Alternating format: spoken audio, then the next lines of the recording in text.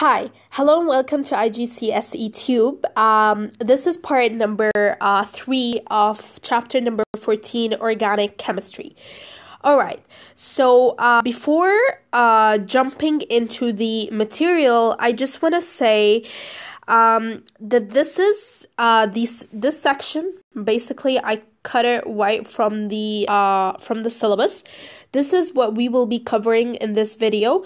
I thought of just giving you an idea of the progress that we will be doing in this video. So we will basically be covering section 14.2, which is all about fuels. I won't read this right now. If you want, you can pause the video for like 30 seconds or so and go through it. I think I will just save the time for explaining, and also I don't want the video to be super long because I apologize for part number 2. It was around 60 minutes, and I usually like to keep my videos to the range of like 7 to 10 minutes. Alright, okay.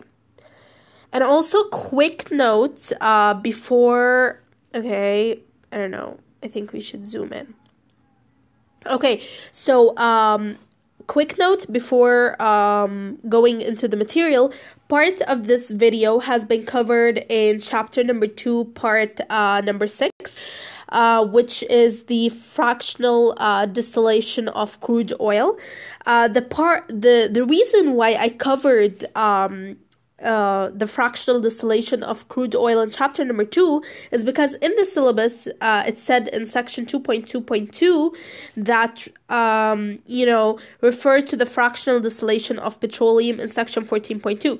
So I thought I should also explain it back then. And so I'll put the link in the description box for chapter number 2, part number 6.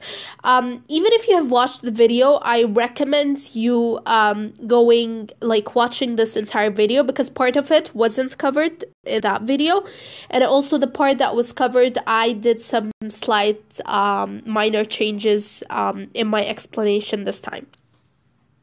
Alright, okay, so let's jump into the material. Okay. So the types of fuel that you need to know is coal. We all know what coal is, which is like the black chunks of like rocks or whatever. And then you have the natural gas. Natural gas is basically the cooking gas that you use in the stoves. And how this ties in with the chapter that we're talking about, which is organic chemistry, is that methane that we talked about in the previous video, and methane is basically, let me get the pen, is CH4. So it is when C is basically 1, but we don't write the 1. So methane is the main constituent of natural gas. You need to put this in mind and keep it in mind. The methane is the main constituent of natural gas. The third type of fuel is, let me go back to the highlighter. The third type of fuel is petroleum. It is also known as crude oil. And again, how this ties in with our chapter, which is organic chemistry, is that petroleum or crude oil is defined to be a mixture of hydrocarbons. And if you go back to part 1 of this chapter, we talked about what hydrocarbons meant, and they basically are compounds of carbon and hydrogen. So petroleum or crude oil is basically a mixture of hydrocarbons and mostly alkanes, which could be like gas, liquid, or solid. And again, if you watch part number 2 of this chapter, we talked about how from C1 to C4, that is methane, ethane, propane, and butane, they were all gas. And when it comes to pentane, hexane, heptane, and octane, which is C5, C6, C7, Ca, they're all liquid. So, okay, I lost it. Okay, I lost what I was going to say. Okay, I'm sorry, you guys. So alkanes basically, what I was trying to say, the alkanes come in all different states, that is gas, liquid, and solid. So petroleum is mostly alkanes and not alkenes or alcohols, and these are all different kinds of compounds that we will be talking about in the upcoming videos. Okay, so separating petroleum, and here's the part that is kind of repetitive from chapter number 2. Separating petroleum into useful fractions by a process known fractional distillation is known as refining. So when you separate the petroleum into useful different fractions by fractional distillation, this is known as refining. Okay, so let's come to refining. Okay, first you have here the fractionating tower, and then what comes in here is crude oil or petroleum. It's the same. These are synonyms. It's the same exact thing as I just mentioned a few minutes ago. And it goes in at a temperature of 500 degrees Celsius. That's why it is petroleum vapor, just to indicate how high the temperature is.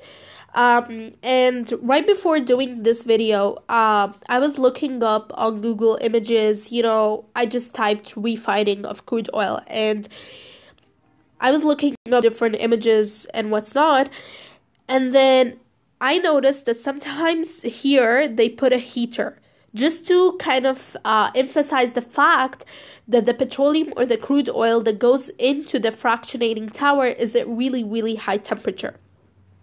But anyways, you don't need to draw a heater or anything.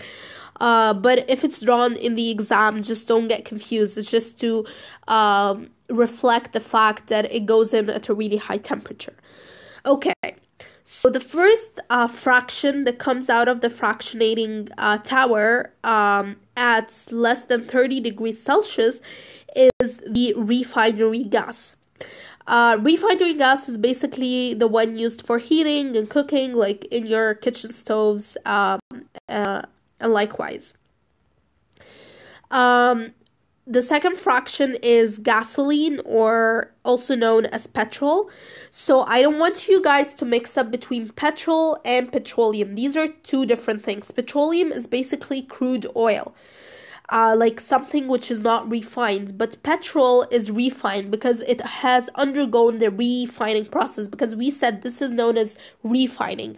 So petrol is more refined than petroleum, and please don't mix between both of them. Gasoline is used for cars fuel, obviously, and it comes out at a temperature of 30 degrees. If you have watched the video from chapter number 2, that is part number 6, you will notice that I put ranges, for the temperatures that I put ranges, and in this video I have put specific temperatures. Really, it doesn't matter, and both are correct. The only reason why I'm mentioning the boiling points here is because you need to know that as you go down this fractionating tower, the boiling points increases. You need to know that. That's one of the trends you need to keep in mind of this refining, process. But you don't need to memorize the numbers. You just need to know the different fractions, the different uses, and the order of the fractions, and the fact that the boiling point increases across the refining tower or the fractionating tower. The next fraction is naphtha. It is used for making chemicals. The next is kerosene or paraffin, and is used as jet fuel.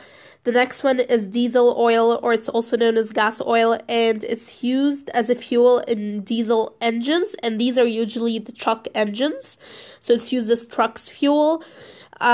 Fuel oil, it is fuel for ships and home heating systems. Lubricating oil is used for lubricants, waxes, and polishes. One quick note: if you go back to the video of chapter number 2, part number 6, you will see that the order of these are switched. That is, I have lubricating oil here and fuel oil down here. It doesn't really matter because both of them come out in the range of 250 to 350 degrees Celsius.